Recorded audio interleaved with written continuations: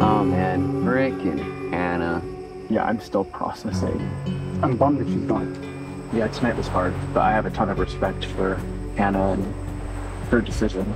I knew Hannah had been having struggles, but not to that extent. So she was like, send me home, please. And part of me can see why she would do that. Because I'm feeling like a Lululemon right now. We are going through the ringer. I mean, the fact that we didn't get machete and pot for a few days, and now we're still without flint. And fire is literal life out here.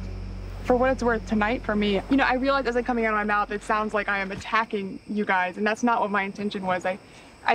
It's been hard for me to make inroads with people. It doesn't necessarily give you the right to point guns at us. I was kind of offended, I'm not gonna lie, when you were just like constantly raking us over the coals, like we have this like secret alliance, like you called him #1 and Sean's #3 and all this stuff. I feel like I'm kind of being gaslit here because y'all were coming for me. That's genuinely how I felt. Because like you kind of already see yourself in a way, and it makes it hard for us to even get to know you because you're so adamant about being somebody that's not liked.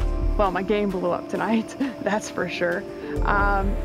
It's hard to even know where to begin. I definitely knew that my name was on the chopping block. My thought process was, okay, well, let's point out Sabiyah, Caleb, and Sean had gotten really close. I did not expect for Sabiyah to react the way that she did. She took it extremely personally.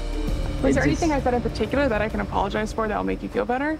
I mean, I can't help how I feel, just like how you can't help how you say things. But do you understand that I knew it was do or die for me? I had a choice to make, and I wanted to stay in this game. And excuse me for trying to do something to, like, you know, better that situation.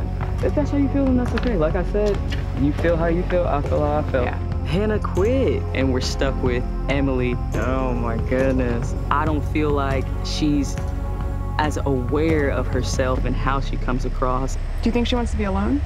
Probably. I would bet.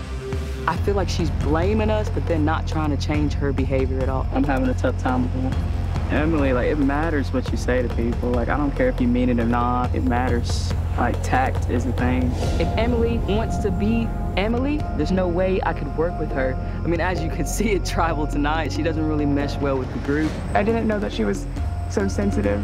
Obviously, she's bad news, and I know she is.